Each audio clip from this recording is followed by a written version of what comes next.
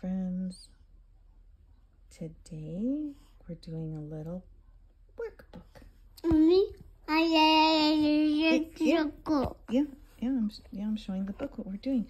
There's a tree here and it's like a little puzzle. We have these different pieces here and we're trying to find where does it go?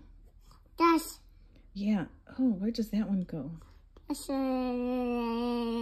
Here. That's right, it goes on that one. So connect it, make a line that goes all the way to that box. Yeah, well, you gotta connect it. There's a little snail climbing up the stick here, which we know we had that problem in our garden. And they got into our... We did it. Yeah, you gotta connect it though. See? You gotta connect it, like go here. You got it right. There we go. This one you also got right. I see a little faint line through here, yeah. Okay, now what about this little spot here? What's in the sky? We did this one, we did this one. Here's a bird in the sky, and here's, it looks like there's a branch with some leaves in the sky. Which one goes here, and which one goes here? Can you figure it out? Yeah.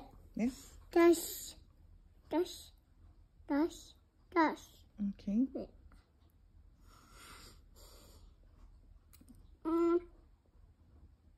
That one, go.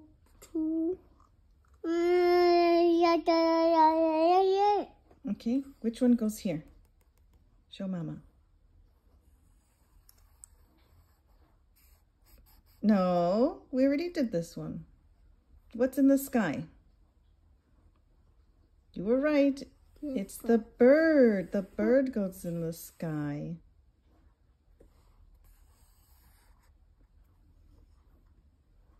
And then what about this? The last one is the leaves, right? Before we turn the page, we'll show which book we're doing. This is a kindergarten book for 3 years old. I did all these pages. Okay, hold on. I'll turn the page. Hold on. Let's see what's next.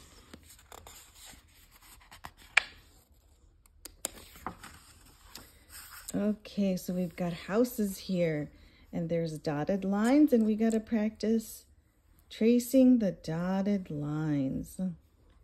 Here's one dotted line. All the houses are missing their roofs. Can we trace the dotted line? Yeah.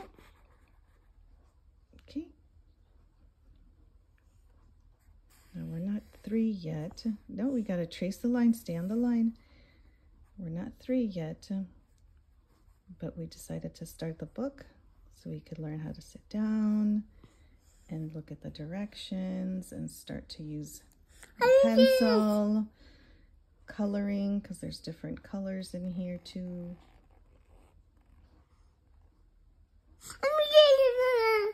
Yeah, you're doing it. Yeah, and then trace the line down. You did it up and then come down. I think I saw a faint line.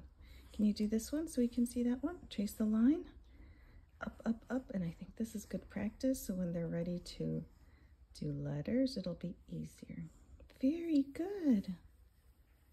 Oh, no, that one's a little too curved. It's a line and a line. Line. Then stop, and then the line down. The line goes up, and then the line goes down. Very good. Much better. Yes.